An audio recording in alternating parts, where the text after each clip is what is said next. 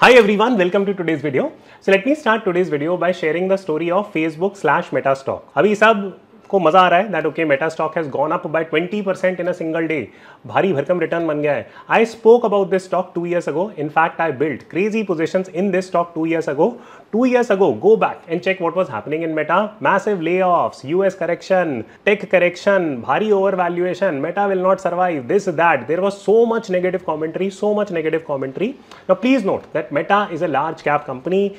It is blue chip. It is one of the best tech companies in the world. And my return on it was 50% CAGR, whatever money I had invested 2 years ago. I keep getting the question and now I'm getting the question कि यार अच्छा अब जाके Meta में invest कर दे. Should we go and invest in Meta stock now?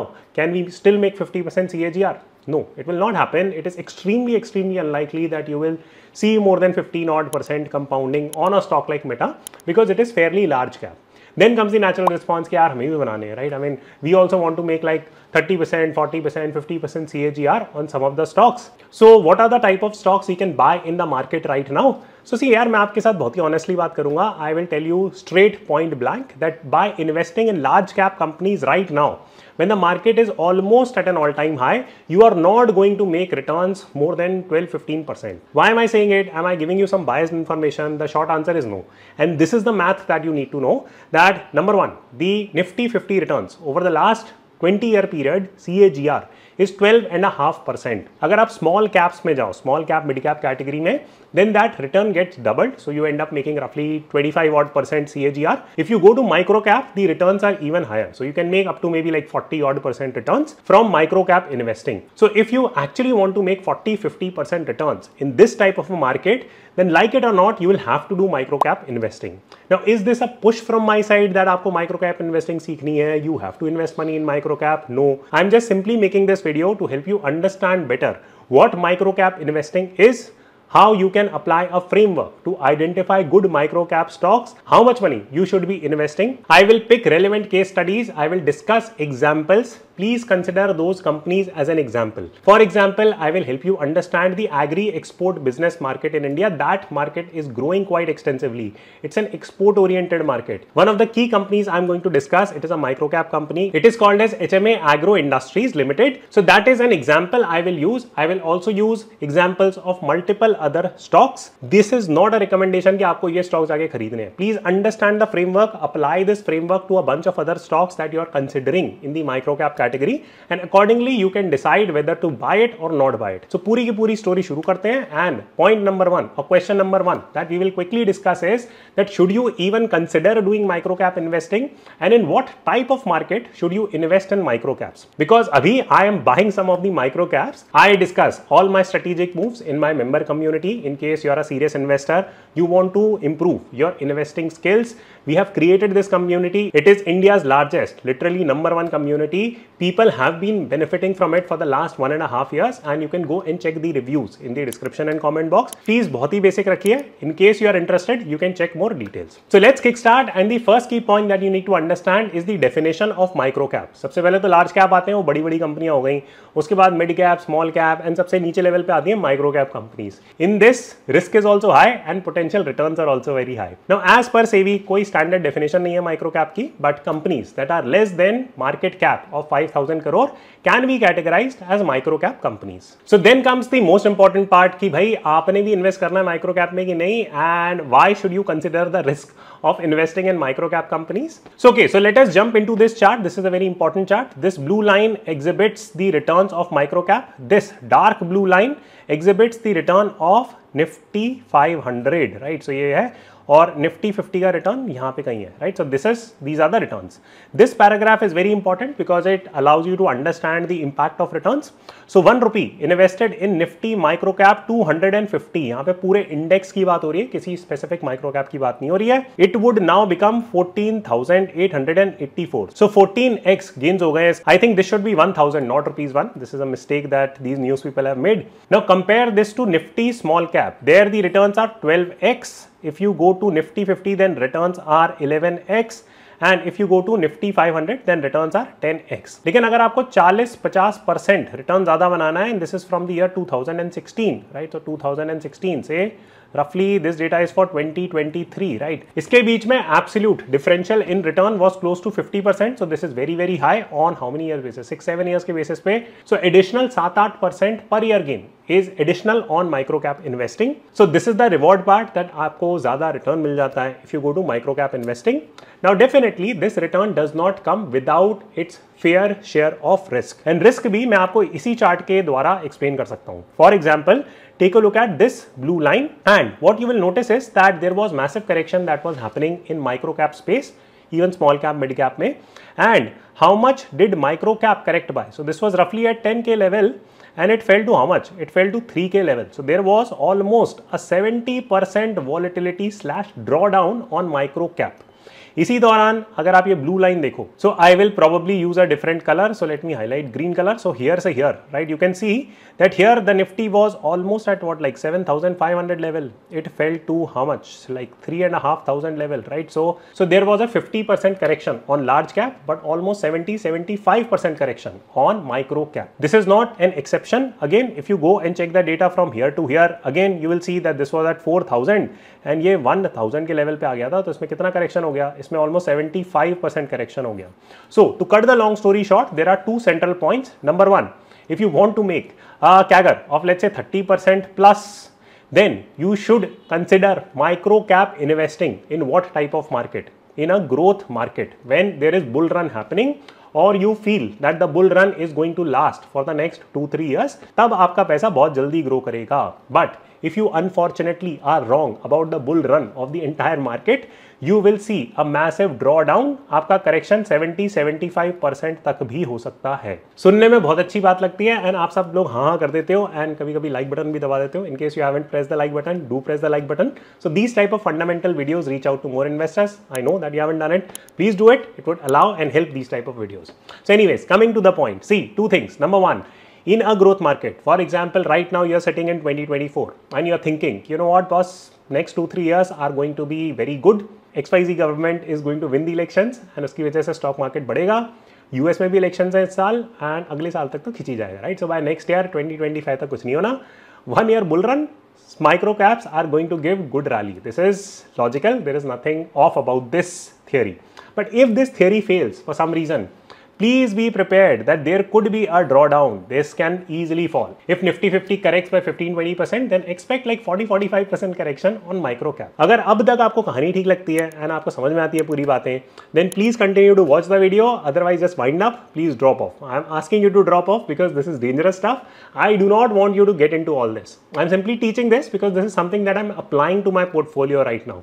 Now, in case you want to learn and just keep a track of it, then please continue to watch it. Please make notes. So okay, so I hope that you understood the risk and reward of microcap investing. It is very rewarding, but it comes with its own set of risks. Now, what is the problem in terms of microcap investing? Chalo, dangerous to hai, that is one part of it. But the second key piece of information is that when big investors pick microcap stocks, एकदम rocket की तरह बढ़ जाते हैं, and by the time you are able to catch it, it has already gone up like 4-5 times. So let me illustrate the case. So Shankar Sharma is one of the investors who invests a lot of money in these type of microcap companies, and I was watching one of his interviews and he said that, you know what, I have picked a company called as Valiant Communications. आप यहाँ से देख सकते हो, right? And I will just quickly show it to you. So he picked stake recently, not very long ago, and ये देखो, and this is where the price of Valiant Communication is, right? So it was at 24 rupees. Right now it is at whatever, like almost 300 rupees. By 10-12 times the stock has become. Now if you go and buy it here somewhere, right, I don't know whether you will be making any money on it or not. But yes, if you are able to bet on the stock somewhere here in this range, then the opportunities to benefit from these type of investments are massive, right? So this is very commonsensical point that I'm saying, that when it comes to normal retail investors like us, we are not able to understand the information. That's it. Second, IPO निकलने वाला था, उस time पे तो बहुत videos आपको मिल जाएंगे. उसके बाद hardly anyone makes any videos, right? So today the case study that I'm going to cover in the last section, that is not an IPO video. The IPO of that company has happened a while back. So I'm just doing an industry analysis analysis and sharing the framework. You can apply it for any microcap stock that you feel like investing in. Now, the second key problem in terms of microcap investing is that when we invest via the mutual fund route, अब आप सोचोगे यार कौन individual stocks pick करता रहे, I will go and give my money to mutual fund, small cap जो mutual funds होते हैं, and some of my money will get into माइक्रोकैप्स, and अगर माइक्रोकैप में ग्रोथ आ गई तो I will get a lot of benefits. Good theory, but there are two additional problems with that. Number one, that here is the chart and you can take a look at this. You can see that the investment of small cap funds in micro caps is very low to begin with. For example, DSP small cap है and इसमें the allocation to micro cap is 27% and this is very high. And आप नीचे जाते जाओ, for example SBI small cap उसमें मात्र 10% allocation is there on micro cap. So if you are betting on the theme of micro caps, then by going to small cap funds, it's very difficult for you to get truly invested in the micro cap segment, right? So this is a problem. A related problem here is that when it comes to micro cap investing, जैसे मैंने आपको example दिया था, एक stock, right? It has gone like 12, 13, 14, 15 times, right? Now booking some profit makes a lot of sense, but आप यार mutual fund में कैसे करोगे, right? I mean booking profits in mutual fund is tough because you would not be able to track individual stocks and figure out यार over valued है कि नहीं है, राइट? दुनिया भर की बातें बनती रहती हैं कि small cap over valued, mid cap over valued, this that. So selling your stuff via mutual fund becomes a challenge. So therefore we need to learn about microcap investing. So let me illustrate a case as to how you can go and actually analyze stock in the microcap category. So okay, so you need to understand 4 specific points.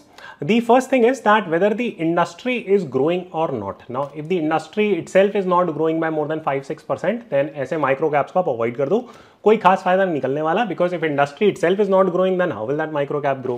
Second is that it should be very clear that you pick microcap company X, then it should have some kind of moat. Moat means winning advantage, कि इसका कुछ तो फायदा हो कि अच्छा it is a low cost producer, it has some kind of brand going for it, it can expand to different products, it has some geography advantage कि भाई ये XYZ country में export करती है, it has lot of relationships वगैरह वगैरह.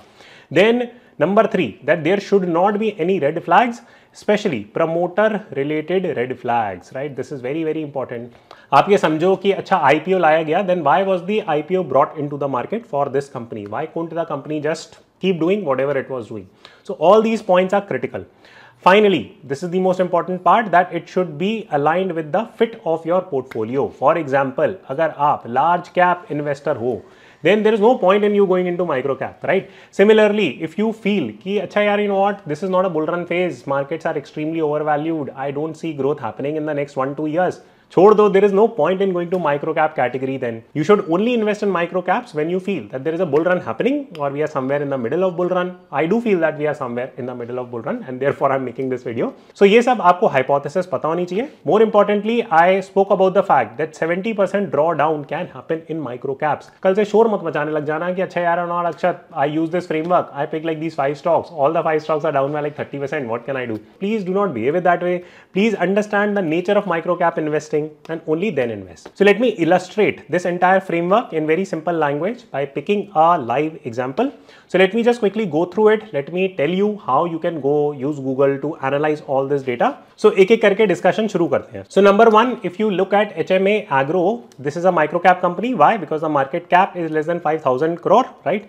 And मैंने pick क्यों किया? Because unlike most of the microcaps, अभी small cap, mid cap में बहुत growth हो चुकी है. You will see that it IPO'd at roughly 59 rupees. Right now, it is at 74-75 rupees. So ऐसा कोई भारी भरकम इसमें उछालनी आ गई है.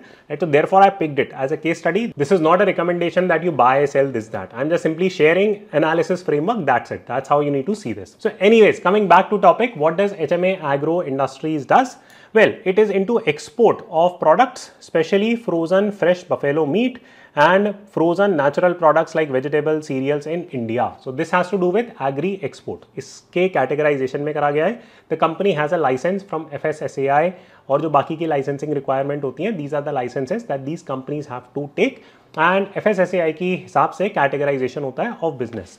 So this will fall in this particular domain. Next आपने क्या करना है? आपको framework part 1 लगाना है and देखना है that at what rate is this industry growing and is India pushing this industry or not, right? So if we go and search this data, so this is what you will find that DGCINS की report के हिसाब से there was a growth of 13%, right. So this is very good, healthy growth rate. चलो slow down भी हो जाएगा तो 10-11% बचेगा. So that is also healthy growth rate for an industry. Now with in this segment, how much is India is a meet exporter to the world. सो अगर आप इस category का देखोगे तो India exports about 43% of world buffalo meat production.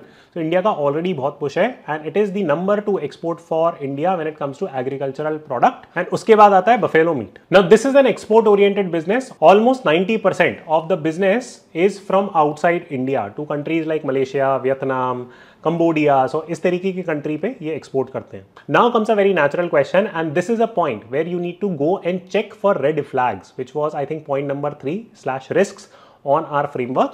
कि आपको now you need to start asking questions like these कि Vietnam, Malaysia इस तरीके की कंट्रीज में क्यों एक्सपोर्ट करते हैं, why not Europe, why not US etc. So that's a very interesting point which you need to again Google and figure out. So if आप Google करोगे तो आपको मिलेगा कि यार when it comes to US और Europe, the export standards are very very high. They require high quality stuff. A. B. They themselves produce a lot of meat, right? So they do not really require it.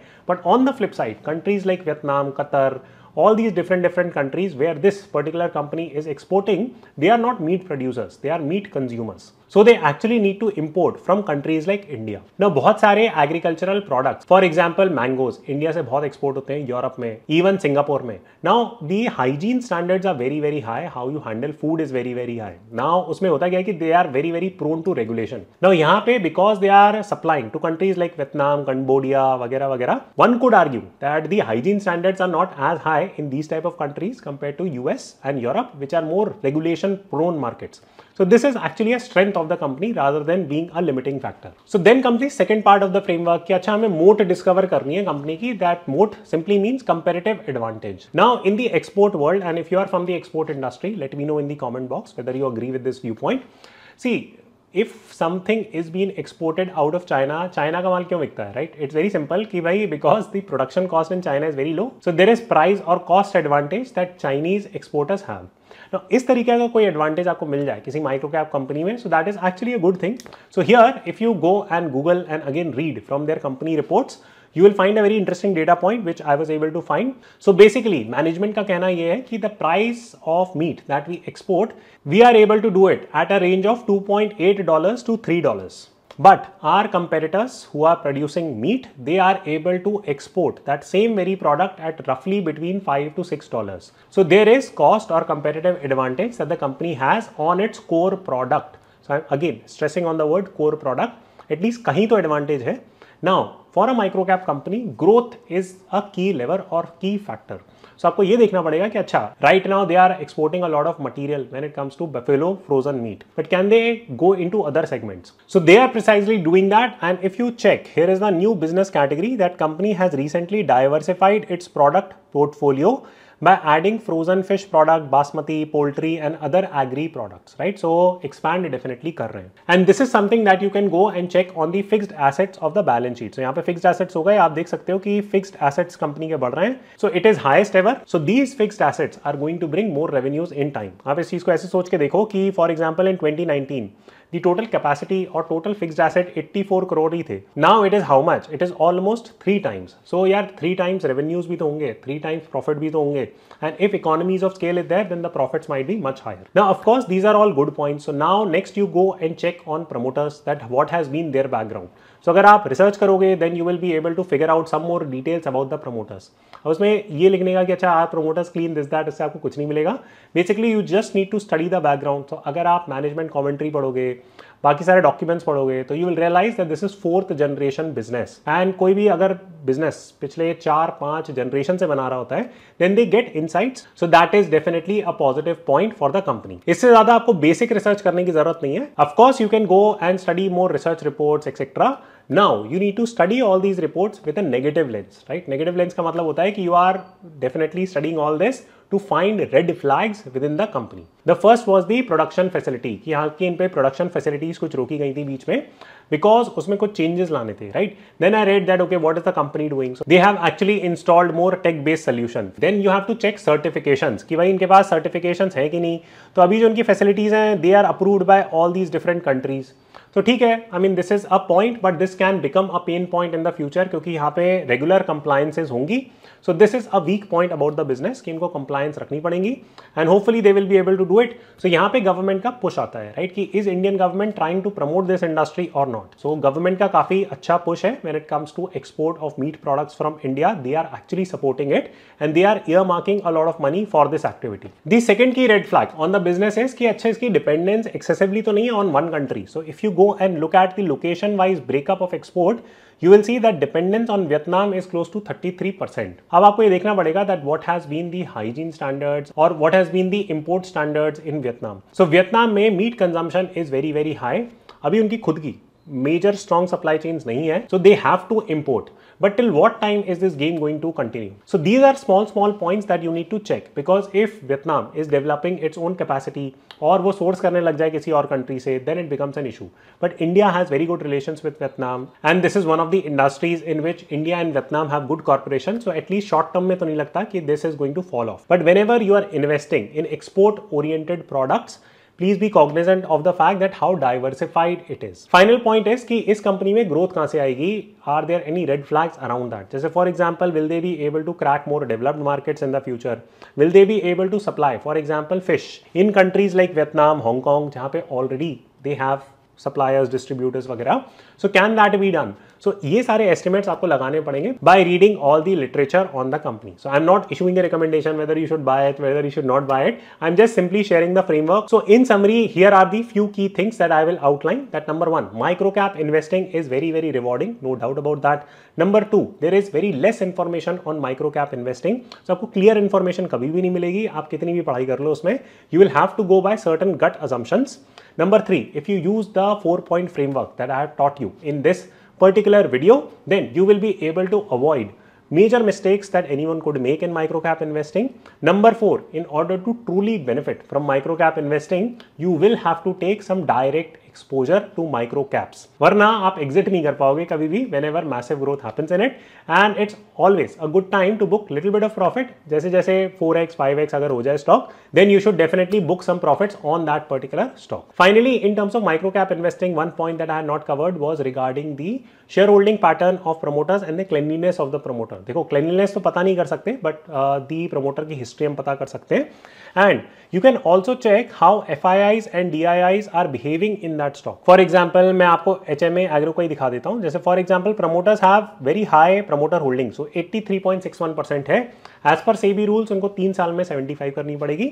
So are FIIs, DIIs buying this stock? Yes, they have presence in this stock already. अभी DIIs ने नहीं खरीदी है, but अगर ऐसा होता है कि for example ये 83 से अपनी 75 कर देते हैं and DIIs or FIIs pick that holding, then that will be a very strong point for these type of stocks, right?